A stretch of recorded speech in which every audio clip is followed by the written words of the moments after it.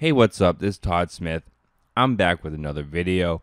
In this video, I want to speak about Zenbeats and the Midi aspect across the various platforms. Zenbeats is a new cross-platform music production tool brought to you by Roland and available on iOS, Android, Windows, and Mac. And the fact that it has an iOS version is really interesting to me and makes me really interested in the whole ecosystem.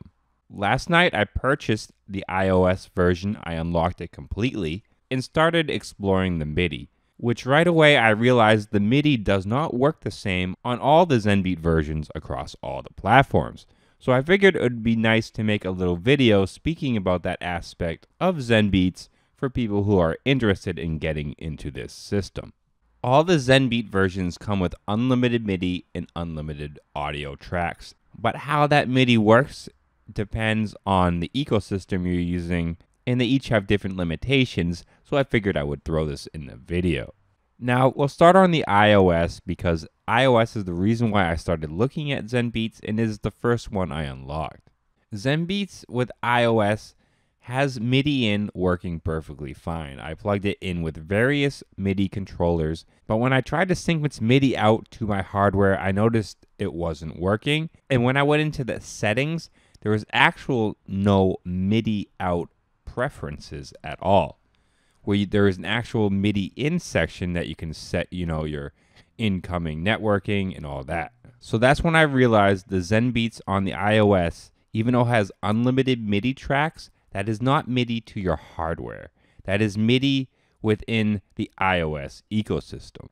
Zenbeats does support AUM3. So the Midi within Zenbeats can be sent to other iOS AUV3 devices. And as of right now, there is no Midi out option within the preferences, which tells me there is no way to actually send Midi out to your hardware. So if Zenbeats on the iOS is something you wanted to control hardware with, that is not possible. But if you wanted to control your iOS gadgets that had AUV3 technology, that is what the Midi can be used for.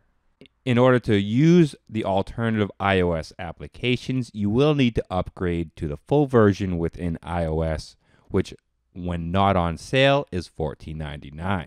And then I took the time to download the free Windows version.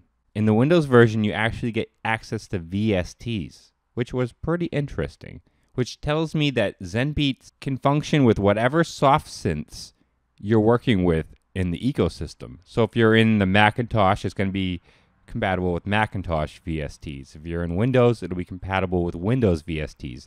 If you're using it in iOS, it's going to be compatible with iOS apps.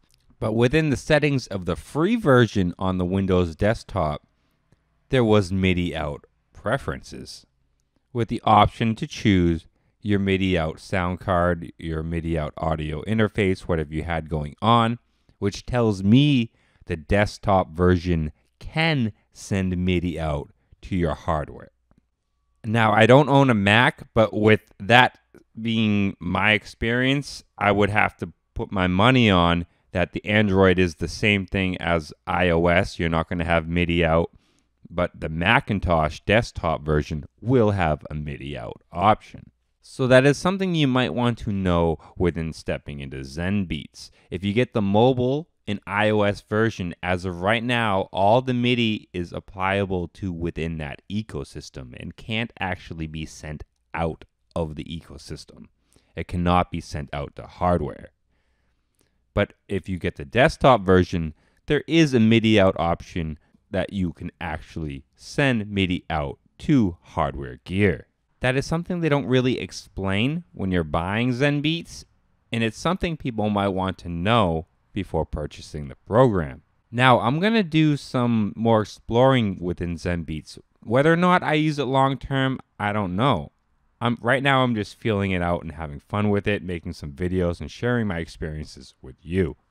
Now that I've unlocked the iOS version and I started playing with it last night, and I downloaded the free Windows version, I'm going to explore both aspects of that spectrum. I'd like to do a few videos where I explore Zenbeats doing all iOS work with all iOS application synthesizers within the Zenbeats ecosystem.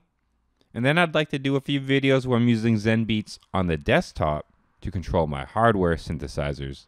And if I actually like how it all works, I might actually purchase the desktop version and try a full video where I start a song on the iPad and try the whole transfer system down to a desktop, adding VSTs and hardware and everything on top of it.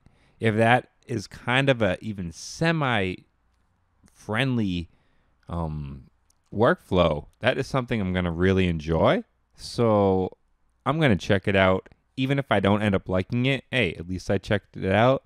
And a lot of you guys get to experience my opinions and my experience with it. So you guys can kind of make up your opinions on Zenbeats without even having to purchase it or even try it. So keep an eye out for the next week or two on this channel, because Zenbeats is kind of going to be the focus.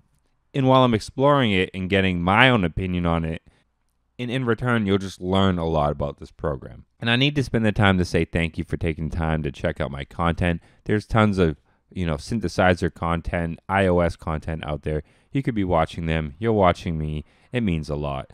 I need to extend a special thank you to my Patreon supporters. I had one extra Patreon jump in this week. That means a lot, guys. That extra support really drives me forward to keep making content, keep making music, and keep pushing my dreams forward.